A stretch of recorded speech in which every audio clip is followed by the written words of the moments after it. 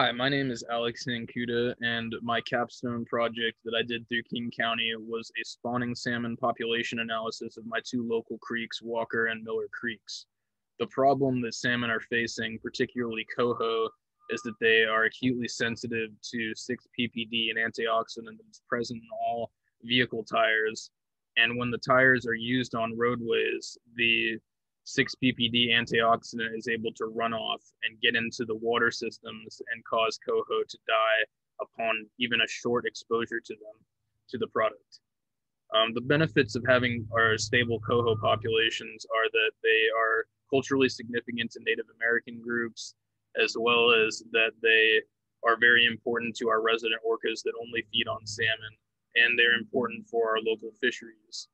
So in my project, I found that Miller Creek had a significant amount of more dead salmon, particularly coho, than Walker Creek that did not show having any dead salmon.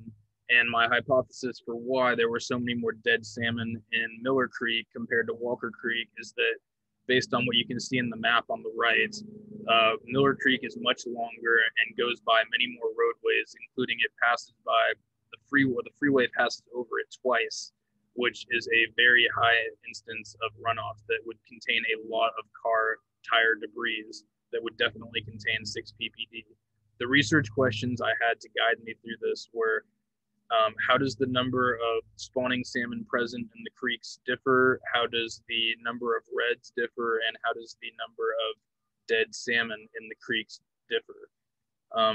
The significance of this project is that coho are a sentinel species, meaning that they could be the first to be affected by 6-PPD, but they may not be the last, as there may be many more species that can be impacted by this issue.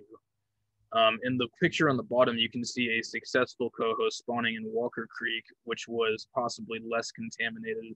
And on the bottom left, you can see a picture of me surveying with my dog buddy. I'd like to thank King County for giving me the opportunity to do this, and Matt Goring for helping me through this and making this a very interesting project that I learned a lot from, and hopefully that this will build upon the amount of research that's already been done in solving this issue. The only solutions to this problem are to add in sand biofiltration that would be along all roadways passing in front of creeks, stopping the runoff from containing 6-PPD, or to replace all car tires with something that is not 6-PPD that will no longer cause salmon or other fish to die. Thank you for listening.